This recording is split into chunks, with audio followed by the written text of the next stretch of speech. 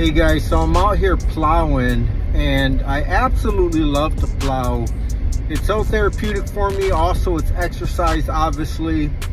But one thing that's super sad is because I see so many elderly people that I plow for, and obviously they can't plow themselves because of age, pain, and so on.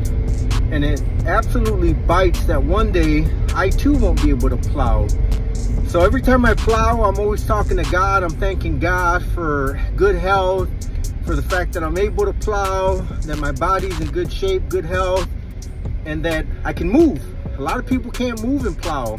So if there's something that you do right now that you absolutely love, keep in mind that one day sooner than you think, you won't be able to do it anymore. So thank God today that you're able to do it, because again, you won't be able to do it one day. I hope you have a good day. God bless you.